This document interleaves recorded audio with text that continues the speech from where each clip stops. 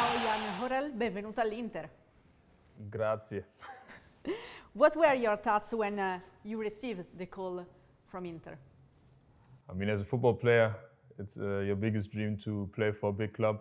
And I'm pretty sure Inter is one of the biggest clubs in the world. So of course I was very happy, but also very proud. And that's also a good thing for my career, that a big club like Inter has interest in a player like me. You'll be playing alongside some great players here. Are you ready? We'll see about that, but I'm really confident, and I'm just ready to go. So I'll work hard, and I think I'll be fine. It's your first time here in Serie A. What are you expecting from the league? I'm expecting a great level of talent. Teams will be really good tactically. So for me, it's just I need to adapt. And of course, I'm facing better players than I'm used to.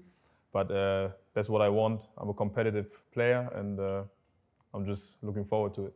Let's find out a bit more about you. What type of defender are you? I would say I'm a modern defender.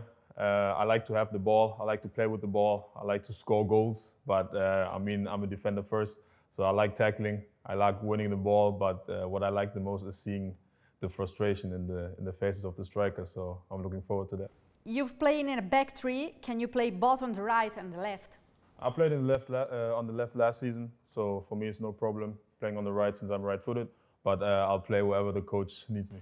You are the 10th German to play for Inter. Some of your predecessors left a huge mark here. Have any of these players been an inspiration for you? I mean, that's one of the first things I've heard, that the Germans at Inter have had great success. And of course, that doesn't mean anything for me because I still have to do my job, but it's still a cool side note, I think.